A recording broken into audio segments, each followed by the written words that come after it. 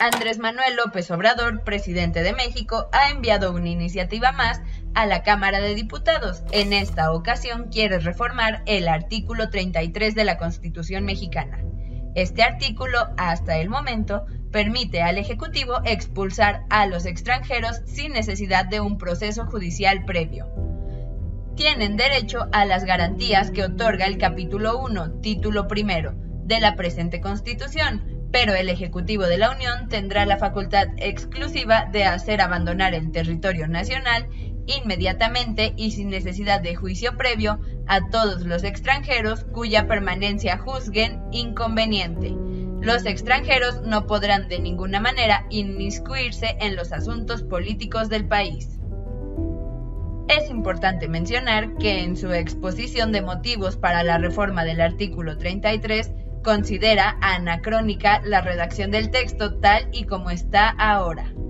Por todo esto, la modificación del artículo 33 apenas acaba de comenzar su trayecto en los laberintos legislativos, en donde con 23 votos a favor, 5 en contra y 8 abstenciones, los integrantes de la Comisión de Puntos Constitucionales de la Cámara de Diputados aprobaron en lo general la iniciativa.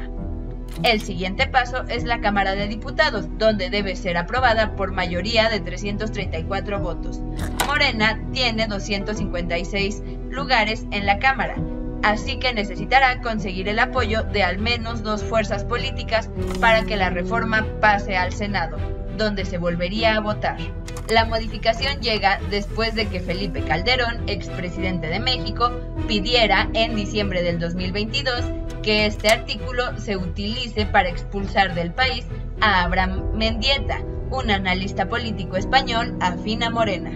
Por medio de un tuit, Calderón pidió que se hiciera válido el artículo 33 constitucional a respuesta de un comentario que habría realizado Mendieta, a lo que López Obrador comentó en su conferencia mañanera que Mendieta tenía todo su apoyo y concluyó diciendo que estaba pensando en derogar el artículo 33. Una semana después de ese incidente, pasó por la mañanera el secretario de Gobernación Adán Augusto López para anunciar que se había eliminado el estatus de persona non grata a todos los extranjeros declarados como tal durante los mandatos de los expresidentes Felipe Calderón y Enrique Peña Nieto.